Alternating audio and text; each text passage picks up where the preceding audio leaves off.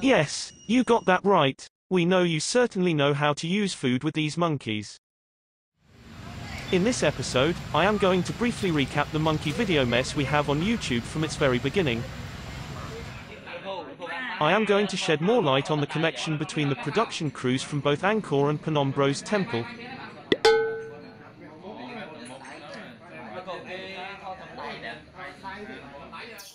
Before finally touching on the main subject that I will follow up in the third installment of this CSI series.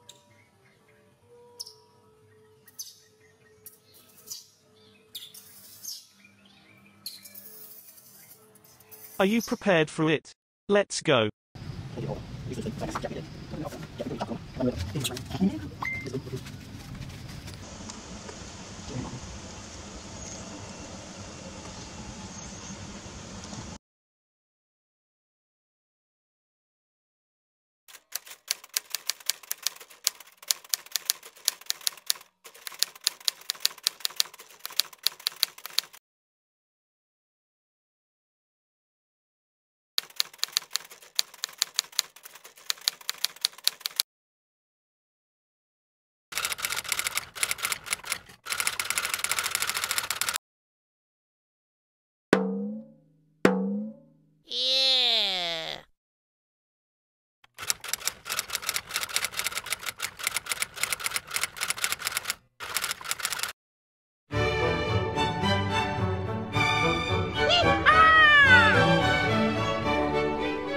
And so as soon as filming began in Phnom Bros and adjacent Phnom Pros temples in December 2018, two storylines developed simultaneously. Wichita, Nature Monkey, Pigtail Monkeys and others were responsible for the set involving Amy, who mysteriously had come up with a swelling in her back one day, with a clear entrance wound on it.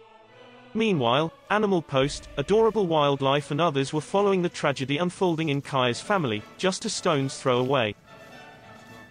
But honestly, they all work together, just at different sets at different times, as you will find Amy's videos appearing in Animal Post's channel just as you will find Kaya's on Wichita's too. And they all come together on a big day to get the camera rolling, like the day they pretending to have taken Kaya to a vet for treatment. I think Song doubled up as a vet that day.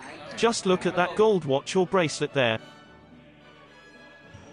Oh yes, Song does like to wear a gold watch or a bracelet from time to time. And I think that's him speaking too. I have to say his voice is so distinctive you could pick him out from his gang of cameramen. Just listen to his voice. Janet, don't worry. I bring you to meet your mom. And then boy. Okay. Wait. No, you're hungry too much. Don't stay with your mom. Your mom will crave your food.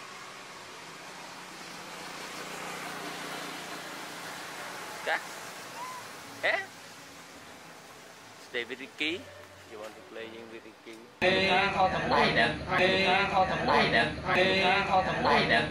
I could be wrong, but I think that's his voice. What do you reckon?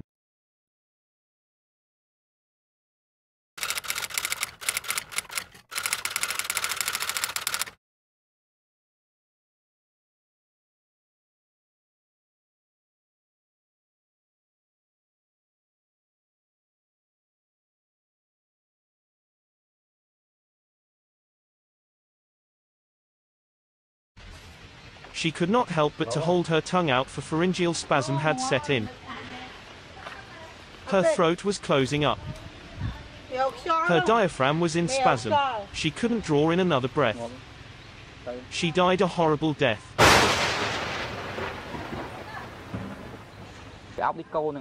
And so an orphan was made. The team did try to experiment with Brutus, but it nearly backfired on them.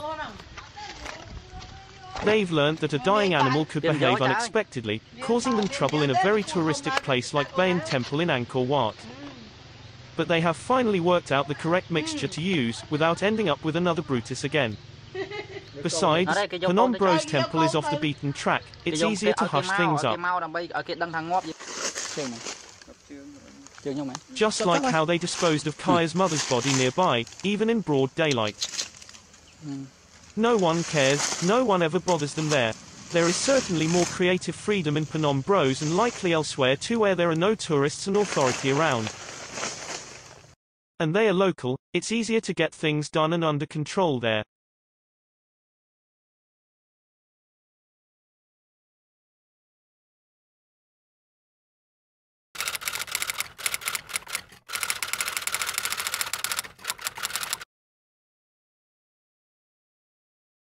And so a healthy mother who had just given birth to a healthy baby began to die at the beginning of every month, just like clockwork.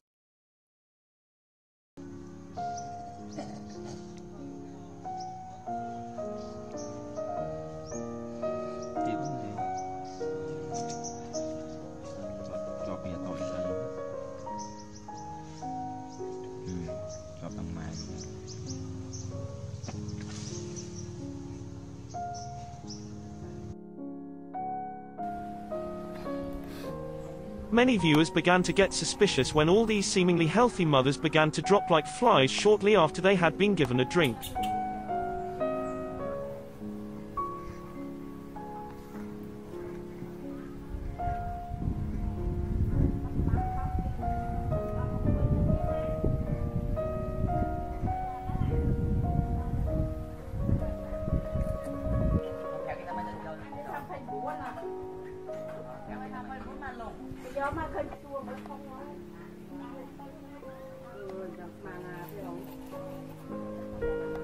No one cares, no one ever bothers these cameramen there. These semi-wild abandoned pet monkeys and their descendants are worthless in Cambodia. Drop true.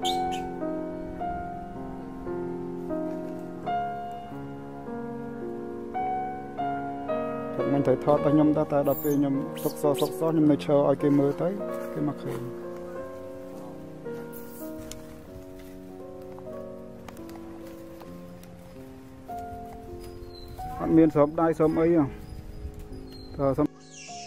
Meanwhile, another mother, Nissa, and her son Nico also died shortly one after another mysteriously.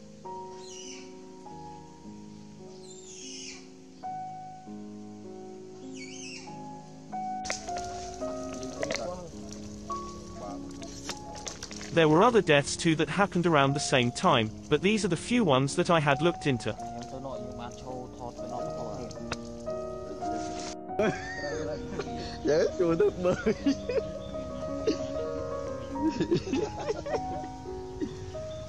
The way they laugh, tease and harm these monkeys, you know they don't care about them at all.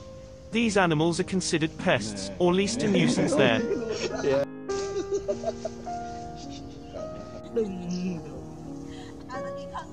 Basically, the drama that comes with an orphan and the making of one could provide enough material for content purpose for a couple dozen channels for a few weeks and to kick off new channels to earn enough viewership to begin to earn ad money.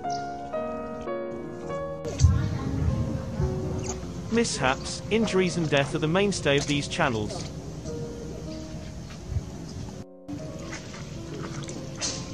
Many people concerned by these mysterious deaths had messaged me to have a look into them. I think my investigative video on postpartum hemorrhage did help to raise people's awareness and put an early stop to these deaths and orphan production. Basically, these macaques could drag around a retained placenta for up to 2 months without an ill effect. They don't suffer from hemorrhage with this condition. Besides, a retained placenta is a rare condition in macaques, and we were seeing it almost every few weeks in a small troop of monkeys. It just didn't make any sense at all.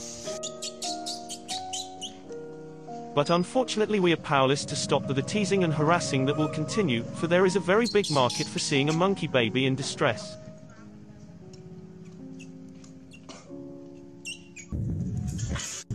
Or an infant getting hurt. Just wanting to see horrible things happening to any monkeys. These cameramen will do anything to set these poor monkeys up for views.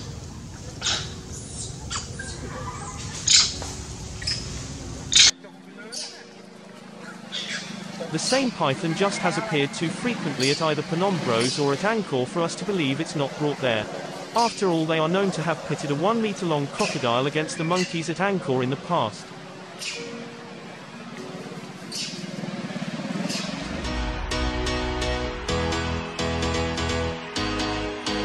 The most ambitious one to date, however, was the fake NGO that Sachun, Navy Tube, Song and others tried to pull off last December. I am not going to go into details again, but that it was a plan long in the making, starting with the alleged cull that they claimed had left them with many orphans in September last year.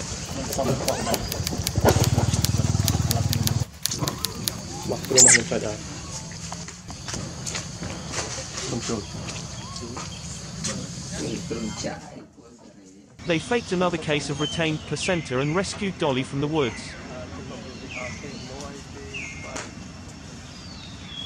They thought Dolly would wake up from a smaller dosage to make their rescue mission look good. Dolly probably would have survived had they not given her an antidote. Oops, sorry, dead as a dodo. Dolly hopefully was the last victim with the opioid potion they have learned to make from their friends at Phnom Bros Temple.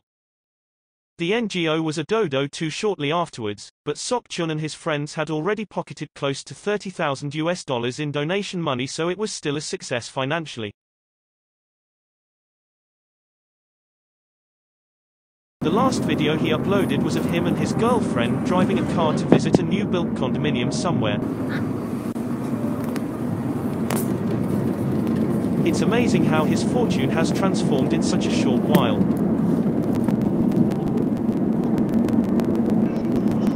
It was a live stream, so the quality is pretty poor.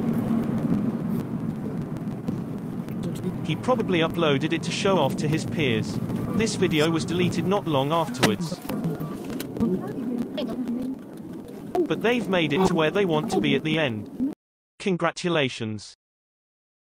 2020 looked set from the beginning to be another year with the same shit, though their scams are fast getting a bit long in the tooth. It's always a variation on the same theme.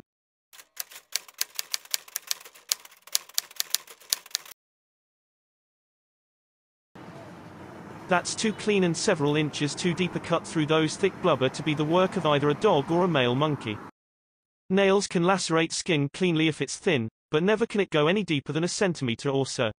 And neither mammals have canines that work like a saber. They can pierce in a bite, but can't slide through and cut cleanly like this. The back of all mammalian canines are flat. They are not sharp like knives. Not even a lion could do this. And here's the skull of a lion. The lingual surfaces of all canines are flat. Run your tongue to the back of your own canines to find out. That's how canines that stay inside the mouth are evolved. Otherwise we will cut our tongue on the back of our own canines by mistake. The canines are used to pierce and pin down an animal. A bigger wound result from such a bite is the result of a predator shaking and throwing its prey around, causing an extending wound, tearing in nature, and such a wound never has clean, straight edges to it. That just looks too strangely deep and clean to be natural. And by the way, where are the bite marks from both upper and lower dentition in it?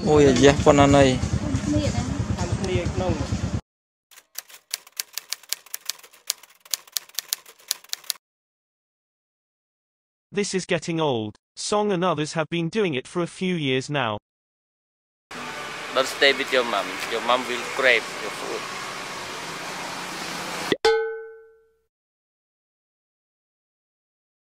It's good for creating drama. And while a baby is with him, he could take him some distance away and pretends that it's lost and can't find its mum. There are many instances of either Lucas looking for mum or mum looking for him. It's uncanny.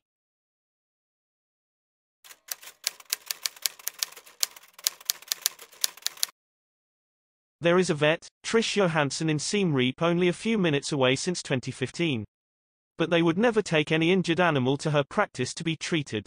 They just want to drag on and on with as many videos across as many channels as possible each time how an injured animal struggles and the drama it creates. This way, they could make the most money each time. Point 3 always follows point 1 above without fail.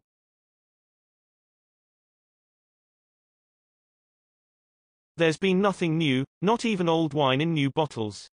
But suddenly an old genre is becoming popular again. When the virus hit, like many people, I lost my job. Suddenly I had some spare time. So I decided, why not share what I found funny or interesting with you. A lot of people, including that Rose fucker and the pet rat abusers, have their channel monetized. That means they play an ad on their video and they get money. Well, even though I hit the requirements for monetization, they told me to fuck off. I'm sorry mate, but shit like this does happen from time to time. And I accept it too. An investigative video like this takes at least a week, an hour or two each day to make. And for the half a dozen I had made in the past, I didn't let YouTube run any ads on most of them from the get-go, so I had toiled for nothing as well. But I just wanted to get a message across. Do something for a reason, other than money sometimes. And if you really want to make a buck quick and easy, perhaps it's time to consider taking a monkey home, and let it works for you. Hold on, you don't want a grown-up like this.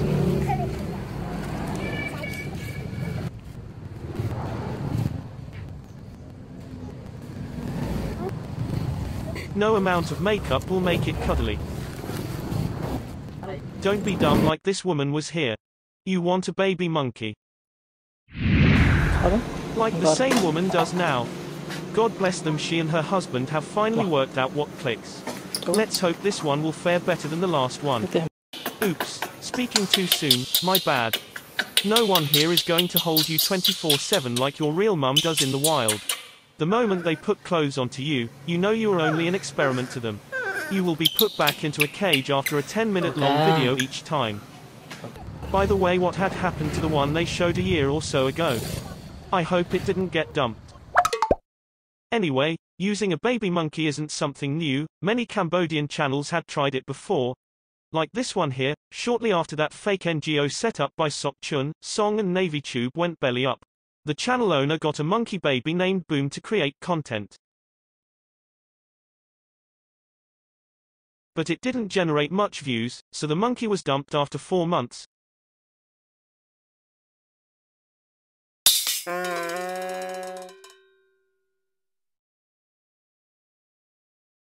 And this one here even used an endangered species, a gibbon. Likewise, it didn't catch much views and we simply just don't know what happened to it after a couple dozen videos. But this round this practice is catching on, with a vengeance.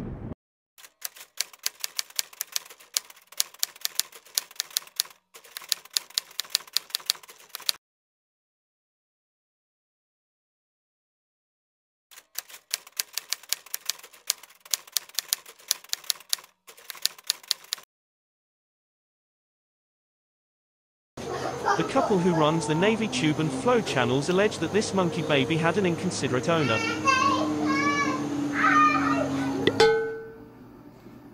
Her mother was an accident for a few days ago. And this one alleged that this baby's mother was killed in an accident. You can feel this little monkey. While this one was trapped and was rescued. So was this one too.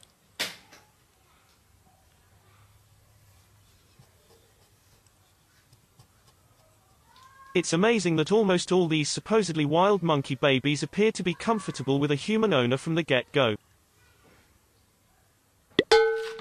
You have to give it to this one though, the owner couldn't come up with a lamer excuse. Considering that monkeys are viewed as a nuisance in Cambodia, that person who had sent the channel owner this baby must have a grudge against him. Now he has to commit himself to look after a demanding monkey baby for at least a few months and to put up with a destructive and unruly animal for the next 20 to 30 years once its babyhood is over. Unless this man works in a coconut farm and is trying to raise a pig-tailed monkey to pick coconuts for him, but so far, there is no indication of such.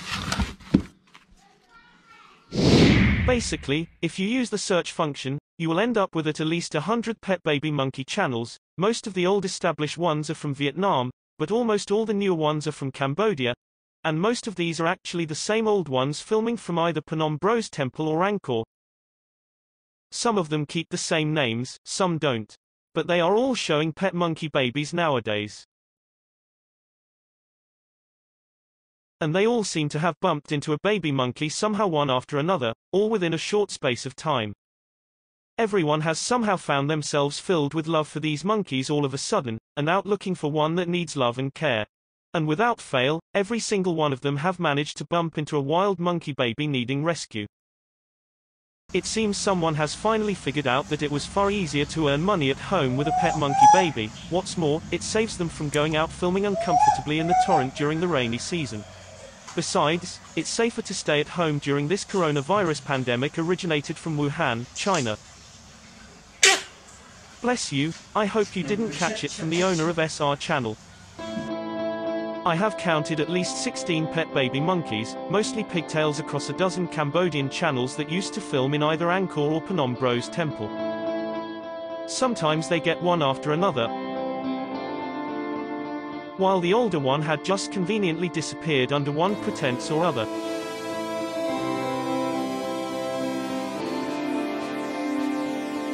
They have all used the same excuse, that they have somehow been rescued from a terrible fate. Is this really so? Do they have a better life awaiting for them?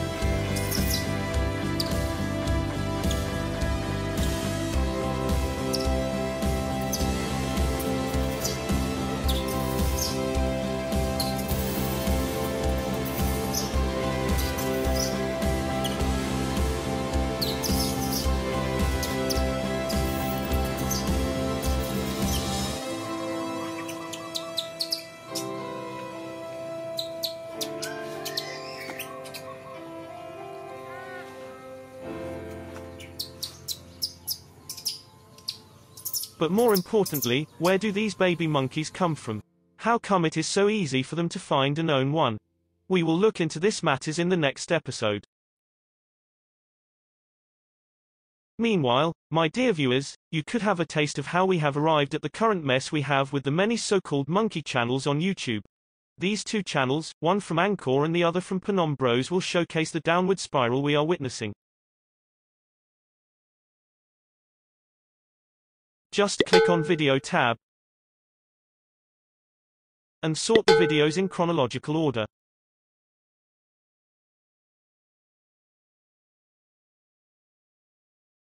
It will worth your while.